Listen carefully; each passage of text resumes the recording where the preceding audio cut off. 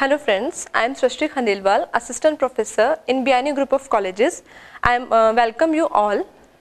On the behalf of Group KPO, today I am going to deliver video lecture on the topic non-sinusoidal oscillator, that is multivibrator.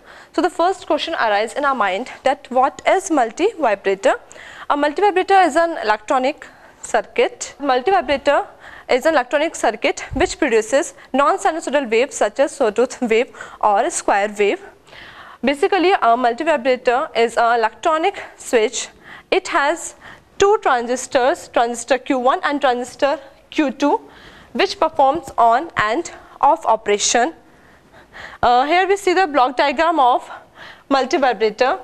There are two stages of amplifier.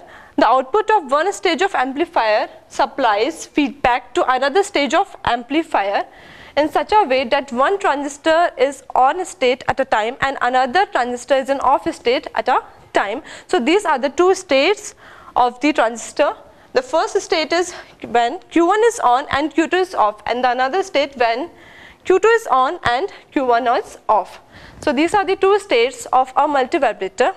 The condition in which multivibrator is in a state indefinitely and it changes its states when it is triggered by external signal. This is called the stable state of multivibrator.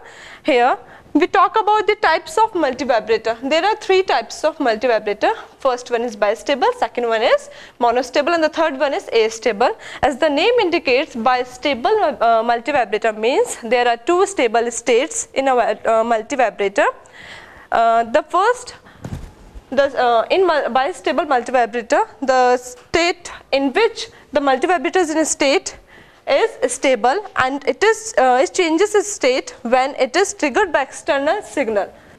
In monostable state, there are two stable states. First one is stable state and another is quasi-stable state. If the output is in quasi-stable states, then it changes automatically, and when it is stable state, then it required an external signal to change its state. And the third one is astable state. It has nothing stable state. It means it has no stable state. That's why it is named as astable states.